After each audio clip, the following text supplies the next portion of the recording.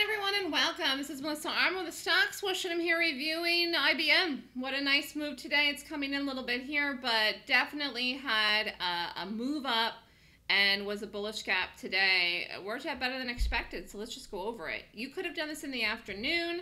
I like to focus in the morning, but I did tell people this had the possibility that it could go up higher here today. Selling off a little bit in the close, but all in all, it worked really well.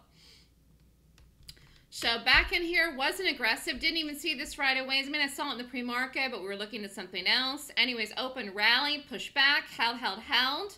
Nice entry here, tight stop.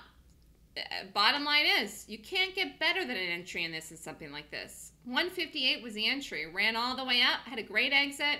I did say 160 was a target. You know, you get close to the target, time of the day, out.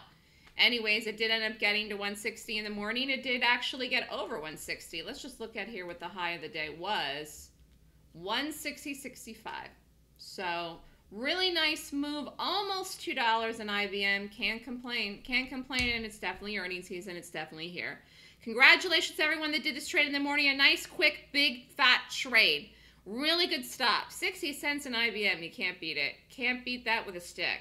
And a really good day. Almost a $2 move. Have a great day, everyone. See you tomorrow and the rest of the week. If you'd like more information on the Golden Gap course, email me at melissa@thestockswoosh.com.